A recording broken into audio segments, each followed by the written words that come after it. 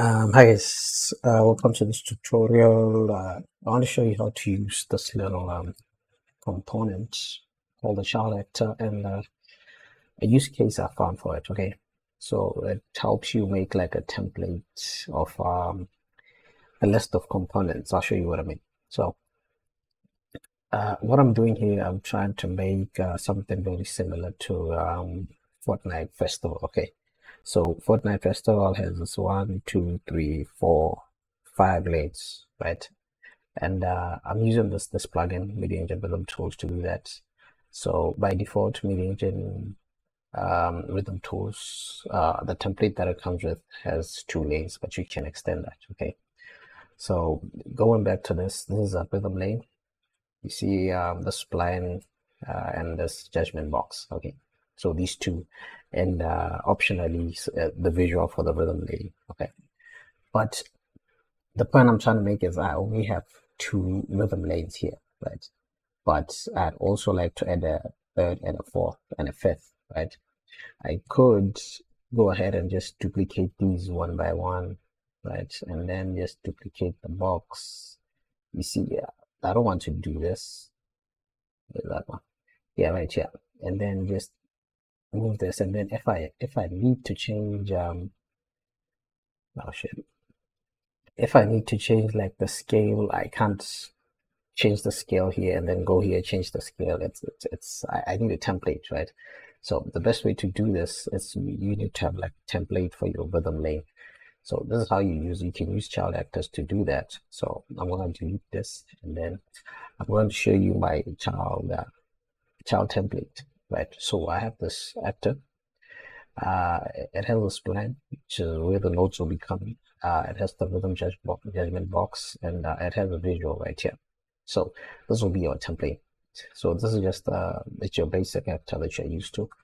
So going back to our template, our game template. So what we're going to do, we're going to add like a child actor.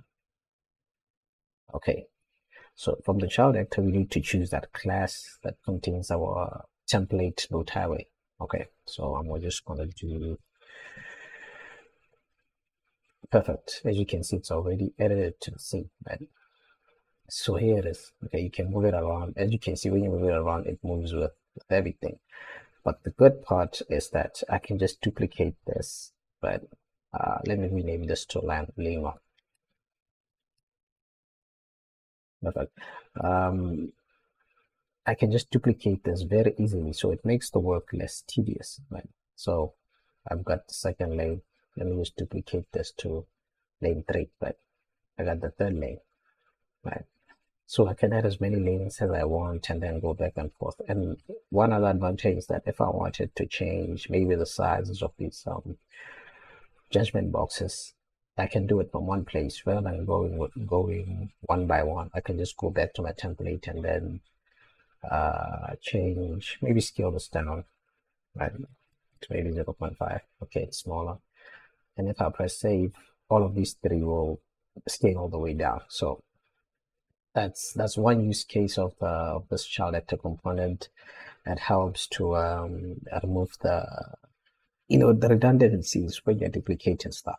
Well, actually for me, but I guess there's other use case for it. And then one other thing I want to show you is how to access this child actor child actors components from another blueprint. So let's just go to this function right here that selects the rhythm spline. So let's say I wanted to select a spline, this spline right here from this rhythm blueprint. So what you need to do when dealing with child actors, you need to call get child actor. Okay, it's important that you call this function. It'll get the actual instance of the child actor, and then that's where you want to cast to your class, right? Once you cast to your class, you'll have access to your components. So I can pretty much get the, where is it? Okay, I can get the spline, right? So this is the spline. I could get this rhythm judgment box for this instance. So first you do this, you get the child actor, and then you cast. Because if you just do lane one or child actor, then you cast it. This is the wrong way to do it. You're casting the wrong instance, right? So the wrong pointer. You need to get the child and then cast. So that's basically it. I think that's the only thing you need to know about using this the child actor component. It's very useful for things that are repeating, like rhythm lanes. Okay, and there are a few downsides of using this, especially if you want to have like unique. Let's say you want to have like unique colors.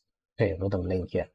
So the downside of this is that it doesn't allow you to change the any materials, any specific properties of this instance from the blueprint editor. You can do it at runtime, but they didn't make it so that you can change everything from the editor, which is one thing I don't like. But it's still useful because if your rhythm links are similar, you don't need to change anything graphical like this. It's perfect for this use case. For example, if you look at Fortnite Festival, you see these lanes are pretty much the same things. Okay, they don't have like different colors. Anyway, that's the downside, and yeah, that's pretty much it. So if you want to make something like, I'm not going to complete this course of making the Fortnite Festival clone, but if you want to make something like this, yeah, just get rhythm tools. Okay, manage the rhythm tools, and then follow along with the tutorial. So especially there's this other one I made for the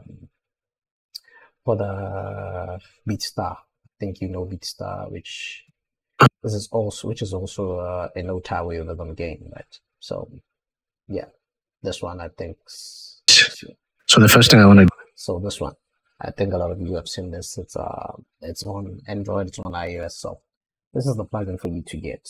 But anyway, I just wanted to show you how to use the child actor component. Thanks.